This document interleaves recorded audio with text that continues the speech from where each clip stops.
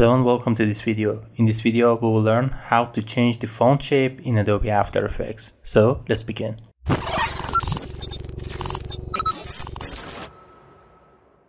So before we start, I want to give a huge shout out to Video Shop for its amazing ideas. So here we are inside of Adobe After Effects, and now let's begin. I'm going to select the Gotham Thin font and I'm going to write the word believe.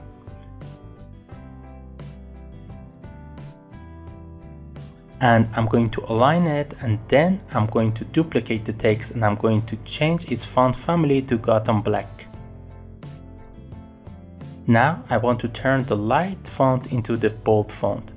Well, one thing is really important in this type of animation is that try to pick up a font which are in the same family font. For example, don't jump from a Gotham font to an Helvetica one, and I will tell you why in a few minutes. Well, so how are we going to animate it? Well, the process is fairly simple. We are going to use the path animation to change the letters. However, there is an easy and a hard way.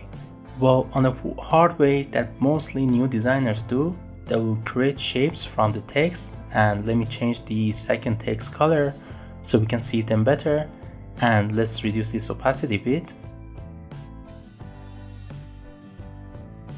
And now we need to select each word and we need to go towards the path of each word, and then we need to adjust this manually. Well, this method is a bit hard, and the reason for that is if you are not good with the path animation or with pen tool, you are mostly going to ruin the edges of your letter.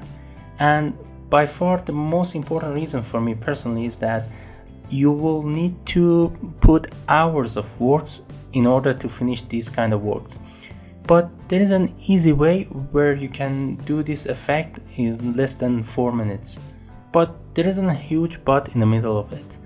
It's not going to work 10 out of 10 unless you pick the fonts on the same family. So let me show you what I mean. So let's create shapes from the second text, and then we will go towards the path in search bar, and then we can set a keyframe on the path. But if you have a crazy shapes plugin, you can just click on here and it will automatically set keyframe for the path. It just saves you a lot of time. Now let's set keyframes for the path of the first text. And now I will copy the keyframes from the second text and I will paste them into the first path.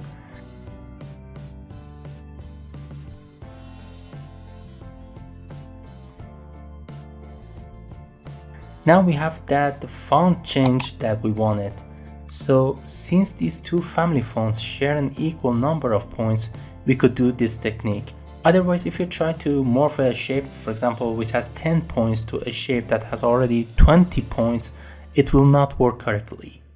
Now it's time to add easings to the layers. And I'm going to select everything, and then I'm going to press F9 to apply easings. And then in Graph Editor, I'm just going to adjust the graphs just like this.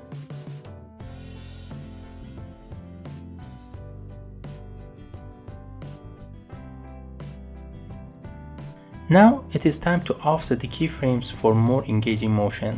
So we'll use motion tools, which saves me time again. I can now extract the shapes inside of the layer by one click. Otherwise I needed to copy each layer and then removing the subgroups inside of it to make that work for myself. And lastly, I'm going to select the keyframes and then I'm going to adjust them by 3 frames in sequencer in motion tools again. As you see now, with this method we have saved ourselves hours of works.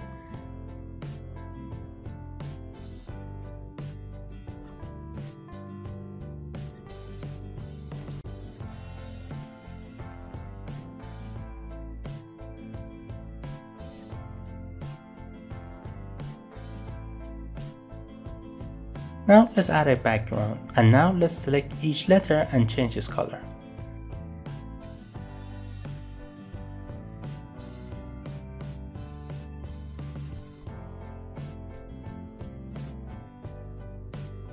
Lastly, let's add an adjustment layer and let's add the black and white effect. Lastly, I will set a keyframe for opacity and I will adjust its duration.